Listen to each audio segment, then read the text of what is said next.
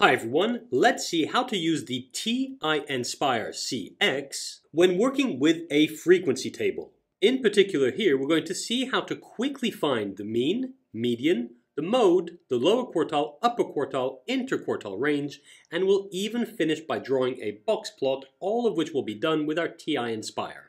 So let's get started. We'll work through the example we see here, in which we're told that a school's results at the IB Higher Level Mathematics exam last year are summarized in the following table. And we can see the frequency table right here. We're then asked to find the mean result, find the median result, state the mode, find the interquartile range, and draw a box plot for these results. Well, the first thing we have to do is enter this frequency table inside our calculator. So let's start with that. On my calculator here, you can see that I'm on the home page, and to enter the frequency table, the first thing I need to do is open up a new spreadsheet. And I do that right here. You can see a sort of spreadsheet icon in the middle here. And so I click on that. I now have a blank spreadsheet in which I need to enter all the data we have in the frequency table.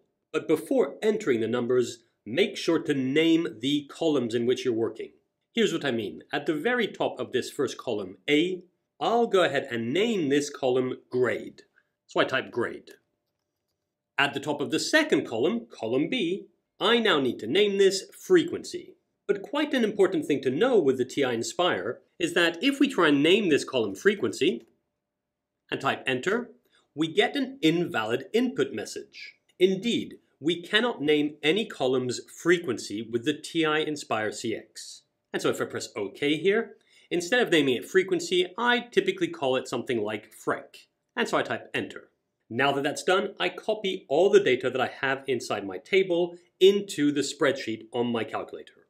So let's go ahead. The grades we can get are 1, 2, 3, 4, 5, 6, 7.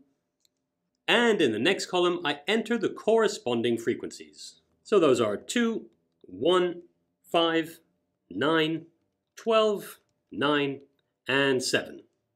Done. Now that all of that is done, I place myself in the next column, column C, and I scroll up to the top of the page. Now, the mean, median, lower quartile, upper quartile, interquartile range, and so on are all part of one variable statistics. And to find all of those in one go on our calculator, here's what we do. We go ahead and click on Menu, followed by the fourth option, Statistics, followed by the first option, Stat Calculations, and here we have a long list of options to choose from, but we choose the very top one, Variable Statistics. And so I click on that. The calculator now asks me how many lists we're working with. And in this case, we're only dealing with one frequency table, and so the number of lists is just 1. So I click on OK.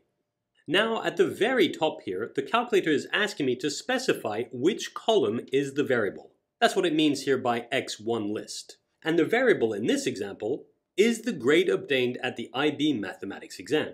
And so I click on the drop-down menu right here, and now I can see the two columns that I named, grade and frec. So I select grade. Done. In the next row, I need to enter the frequency list. In other words, I need to tell the calculator which column contains the frequency values. So I click on the drop-down menu, like so, and I select the first option here, frec. Done. I now leave all the other rows as they are, and I click on OK. And we're done. All the results we need for one variable statistics are in this column right here. Indeed, we can see that we have the mean. If we needed it, we have the standard deviation. We have the total number of values, the minimum value, the lower quartile, the median, upper quartile, and maximum value. And so going back to my whiteboard, we can now answer all the questions. Remember, the first thing we had to find was the mean result. And I'll just write that here, that's the first thing. We need to find the mean. Scrolling back to the top of the results on my calculator here, we can see that the mean is the value next to this x with the bar on top, and rounding to 3 significant figures, we see that the mean, x bar, is equal to 4.84. Done. Next, we need to find the median result, so I write a 2 here, and scrolling through the results on my calculator, I find the median right here.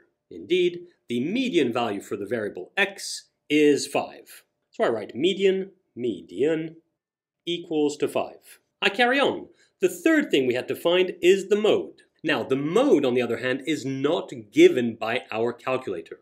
But remember, the mode is the value with the highest or largest frequency inside our table. Looking at all of this, we quickly see that the highest or largest frequency is 12, and consequently the mode is 5. And so for question 3, we can go ahead and state that the mode is equal to 5. I carry on. The fourth thing we have to find is the interquartile range. And the interquartile range is often simply written IQR and is equal to the upper quartile, which we write Q3, minus the lower quartile, which is written Q1.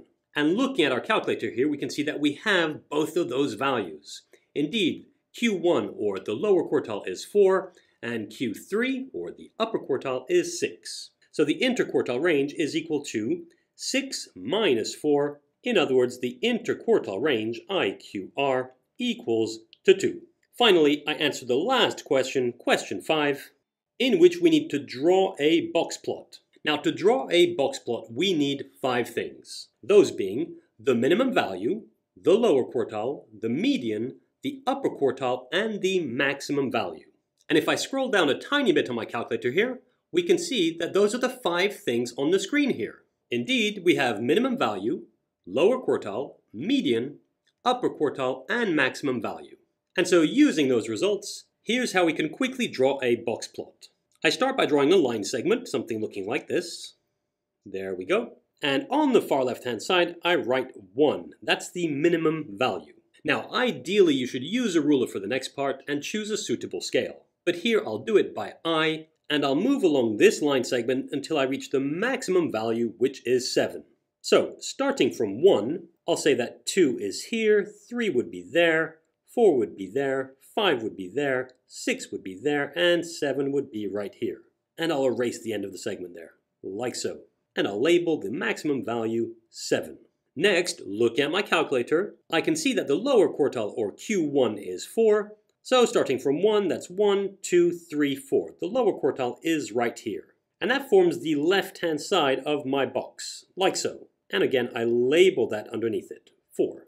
Going back to my calculator again, I can see that the upper quartile is 6. And so 6 on our line segment would be right here.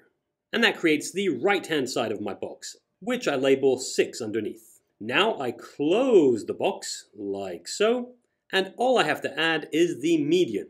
Again, looking at my calculator, I can see quite clearly that the median is 5. And so I add a line segment inside my box right here, and I label it underneath 5. And I could even shade the box here. And there we go. We now know how to use our TI Nspire CX with frequency tables to find the mean, median, lower and upper quartiles, interquartile range, and for drawing a box plot. And that's it for this tutorial.